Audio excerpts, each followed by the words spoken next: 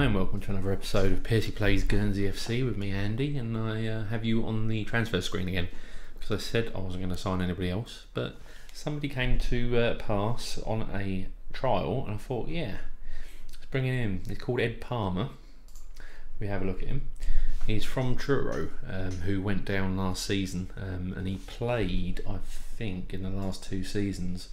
Yeah, he's played 73 games in the Vanarama South, so it's good to have someone with a little bit of the experience of that level, especially if we're trying to get there ourselves. Looking at him, our best defensive midfielder by a fair way, and if we look at him in midfield, he's sort of in and around the top 6, and if we look at him defence, he's top 4, so a good utility player to have if anything happens injury wise. So yeah, Ed Palmer, welcome to Guernsey, and hopefully we'll have a long successful career. Yeah, we've had 2 games since our 1-0 win in the last episode against Brightlingsea in the Cup, and here they are now. First up was a bit of a crazy Alan Turvey League Cup game against Basildon. They jumped into a 2-0 lead very early, so I did a little bit of switching around and a few tactical tweaks, and we came back into it by half-time 2-2. That's how it stayed until the 114th minute, well into extra time, when Joe Charles scored. And then Glyn Dyer, who you might not have seen, he's sort of a utility winger, came in and scored, and then Robbie Legg finished it off in 120th, and we also had a goal disallowed in about 121st that could have very easily been 6-2. If we have a quick look at the goals from our perspective, Tom Bruce, our 18-year-old centre-back, came up with a good one. I'm just going to, it was a header and then literally came back to him and scored, and that was beautiful. Just going to quickly put you on director so we can see this. Joe Charles scored in the 42nd. Now Joe's come back into the team actually in this game, and showed why he was so prevalent last season as a goal scorer, even though he's ranked sort of 6th or 7th best striker in the team now. So Joe came in, nipped it off him, and banged it in.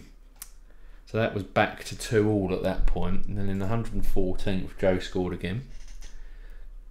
A bit of a rubbishy corner, and that was Joe, but Robbie Legg got it and swung it back across to Joe at the back post, came in from just taking the corner, and finished it. Glyn Dyer scored in the 117th, another Joe was involved with everything, so a Brucey header, and tap in from Glyn, and then Robbie Legg in the 120th. Long ball by their goalkeeper, and Palmer had come in, got in there, and sort of cleaned up a bit. Great whip by Dyer, and then it was actually Tom Dunham that hit it, and it came off of Robbie Legg's leg for the 5th. So 5-2 through to the next round. Leanne and Turvey. Interesting game. If you look at the stats, 22 shots versus their 7. They scored 2 of those. 53% possession, which is interesting. I thought we had a bit more possession than that. But all in all, 7.58 average rating. Good result. And then one of the weirdest games I've ever seen on Football Manager, a 2-2 draw against Wingate and Finchley. I'm just going to put on watch goals, because you have to see these to believe them, especially the first 3 goals. Just big as all belief what happened. So that was Edie to their goalkeeper Stedman, who had the worst touch I've ever seen. Calvin gets in there, puts it across to Joe, and he scores. Then, unfortunately, our defenders and the goalkeeper decided they wanted to, enough said about that one. Absolutely atrocious. And I've seen a rash of these recently as well. And then that was their goalkeeper completely passing it to nobody but Joe Charles. And then, this was the only normal goal in the game. Knight got on it and slammed it in the bottom corner for 2-2. It was a little bit disappointing if we look at the stats on the game. 11-9. They had 58% possession, which was, we hardly ever play a game where we don't have the lion's share of possession. Better average rating than them. I think 2-2 might have been a fair result on the look of those figures there, but I was still disappointed at the time. It's just a crazy game all in all. So today we're playing Leek Town, Leek in Staffordshire. So we would have to fly into Manchester. I've had a look. It's about an hour's drive down either via Macclesfield or via the Cat and Fiddle, which is quite a famous pass in the Peak District. They are favourites. They are, I think, currently 7th in the same level as us, same tier as us, but in the Evo Stick North and Premier West, I think. No, sorry, the Evo Stick North and Premier, what I'm talking about. They're playing 4-4-2, which we love playing against so much. So I've actually gone back to what's a very, very similar format to what we had last year, with Callum in goal, Harry Tobin, the legend, left back, Steve Aldridge and Brucey in the middle, and Charlie Fripp playing on right back with sort of wing back credentials going up and down the wing. Charlton, Arthur and Charlie Higgins in the middle, Joe Charles and Robbie Legg up front. I think I might have this on filter for just looking. Yes, so let's have a look at all positions, shall we? Our reserve goalkeeper Jordan Kelly has gone out on loan because he was having a bit of a whinge. In those cases, it's always best to just let him go out on loan. I wouldn't want to get rid of him because he's a pretty good goalkeeper, but there's a possibility we might be getting another goalkeeper in at about 40 quid a week who is a better goalkeeper than Jordan as the reserve. So yeah, that'd be good, and that would allow us to release him next season. I mean, looking at this here, Frank, I might bring Frank back in for Aldridge, for Steve, because yeah, he is a better defender. Anybody else who want to make changes for? I don't think so at the moment. I mean, yeah, Jamie Calvin is allegedly the best striker in the club, but yeah, he's only scored the 1 goal so far. Might be that I'm just not giving him the chance, but it's unfortunate. We've got quite a few decent strikers at the moment, and Joe Charles, who is not ranked as one of them really, is the goal scorer, 5th best. So yeah, at the moment Joe gets in there regardless because of the way he plays and the free kicks he takes and the corners he takes. So that's the team we're going to go with. Tried this earlier. There are some competitions that still only have 5 subs, and the FA Trophy is one of them. So let's not have a striker. Tom Delamere and Wakefield and even Mohammed or Ben. I think Qaid Mohammed, I'm going to have Frank in for Qaid, and I'm going to take them off so the match engine doesn't moan about me having too many too many subs. Let's go to team selection again. Yeah, that's good. They are playing 4-4-2. Oh, deep joy. So let's go to the dressing room. Ooh, underdogs. No, nothing. Let's go passionately. Faith. Always have faith in you boys. Right, and yeah, I'll see you for kickoff. And here we are. Looking like it could be a difficult game, this one. I'm just going to turn it to 2D. And they've got the ball for the first highlight. Let's put these back on. Oh, come on a minute. And it's their highlight. Egan to Wise to Deakin. Cresswell. Oh, God, crikey. Yeah, Callum's not really been on form for the last few games. Yeah, it's a bit of a shame because he has been such a dominant goalkeeper. So Egan gets the ball. It's poor slide tackle. Wise to Deakin. Just taps it through and Cresswell scores. Yeah. I'm going to make a quick change of the opposition. So let's have a quick look at this. I've done this the last couple of times, so I've forgotten to do the opposition tactics.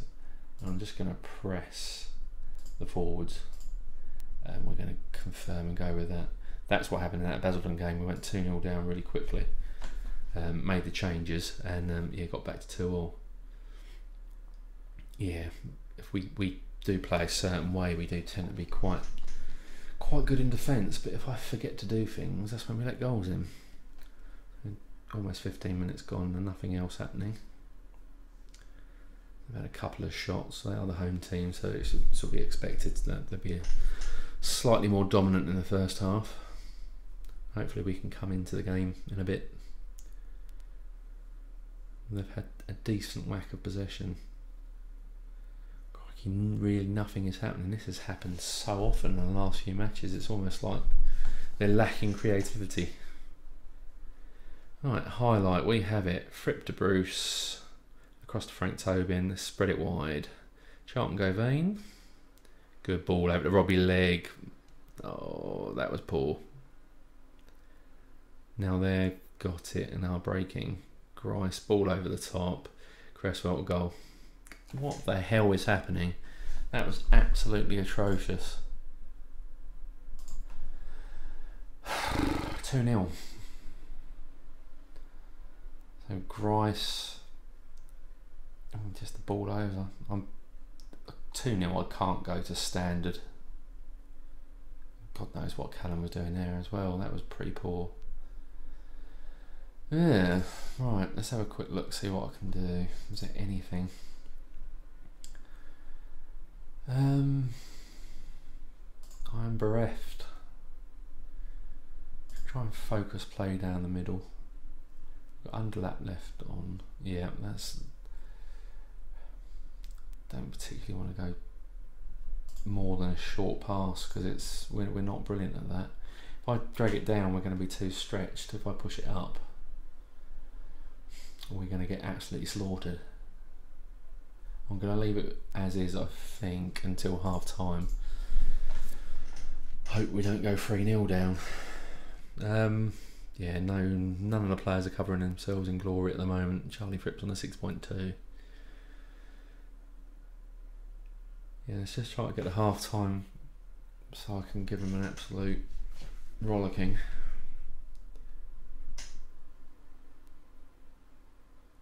Yeah, 7 shots to nothing as well.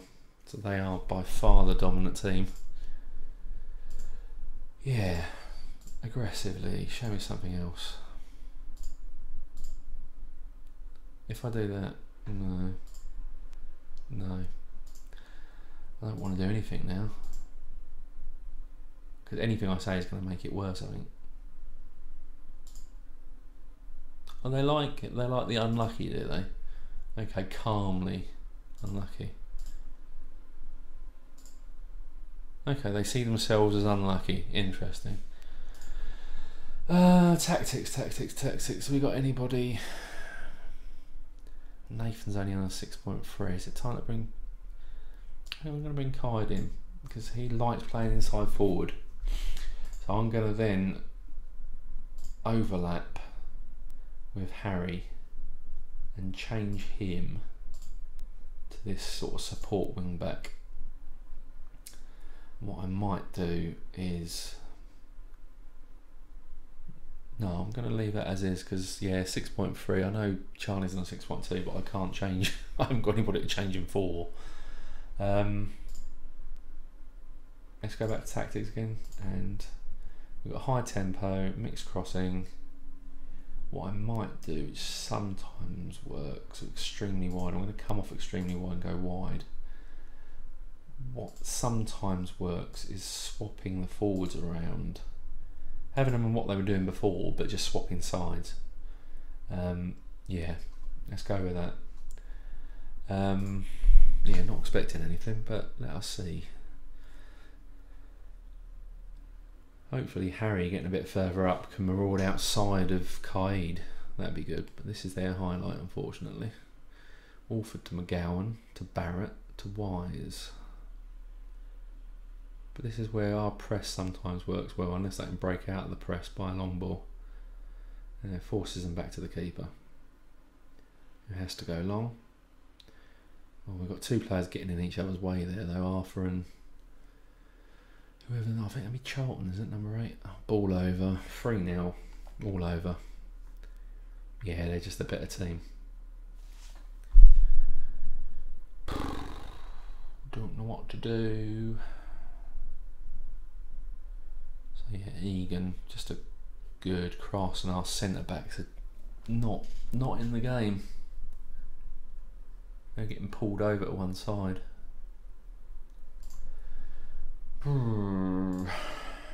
Right, 48 minutes. What do we do?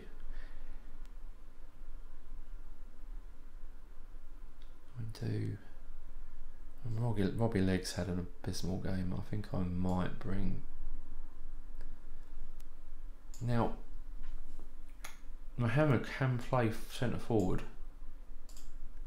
Doesn't massively like it. I'm going to have him an attack in the middle, and I'm going to have Frank come on for Robbie Legg and have him play as a support defensive fielder, and I'm going to focus play down the middle, and I'm going to take that off and early crosses, so our wing backs can hopefully get the early crosses over. Go slightly longer passing and go much higher. And if this means we get beaten 7-0 or 8-0, I don't care, because it's a cup game. Let's see if that does anything. So yeah, 4-3-3, which was exploity last season, but isn't so much at the moment. Okay, yeah, this is where I don't like making changes to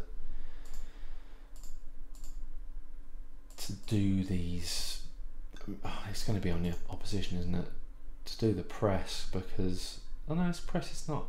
That must have been on in an individual one then. Okay. Yeah, cool. Not worried about that. That can stay as is. My assistant manager telling me that we're out of position. Walford across to win. And Callum's actually saved it. Wow. I really mustn't be harsh. Cameron has been an amazing player for us.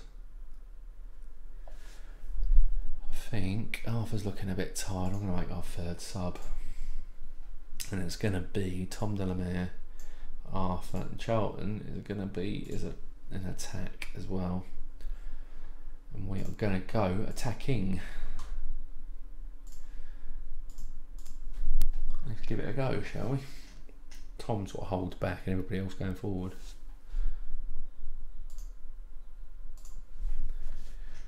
Push forward. Yeah, this is going to be our worst defeat since Aveley last season, I think. So Harry Tobin to Charlton, who gets robbed. What? Did you see what number 4 did then? Oh my god. So Bruce, don't know what's happening to him today, really don't. He just sprinted out to nobody. And now we've got somebody. Oh. Okay, I'm going to put him up top and have parts sort of left of midfield. Confirm that we're going to have 2 pressing forwards on defend. Charlie's been a little bit injury prone this season as well, which is not good. What was it? Potential 5, unless hopefully he's not broken his femur. So this is exceptionally uninspiring game. Grice gets the ball and it's over at Cresswell. Surely it was offside. Is that 4? Should we have a look at that, please? So Grice over.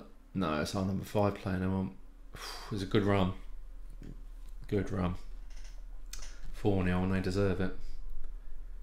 Outplayed us in every department. Let's hurry up and get this game done, I think. And I think my centre backs are going to have a little bit of a change. Frank's in and blasts it over. I think it's the only shot I've seen. Apart from, I think Robbie Legg in that for their first goal. Oh, you are joking me.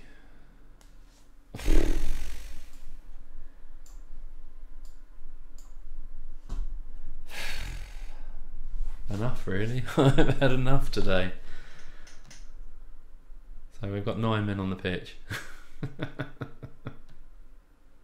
Just get it over and done with. Oh, okay, they're going to give us a... No, they're not.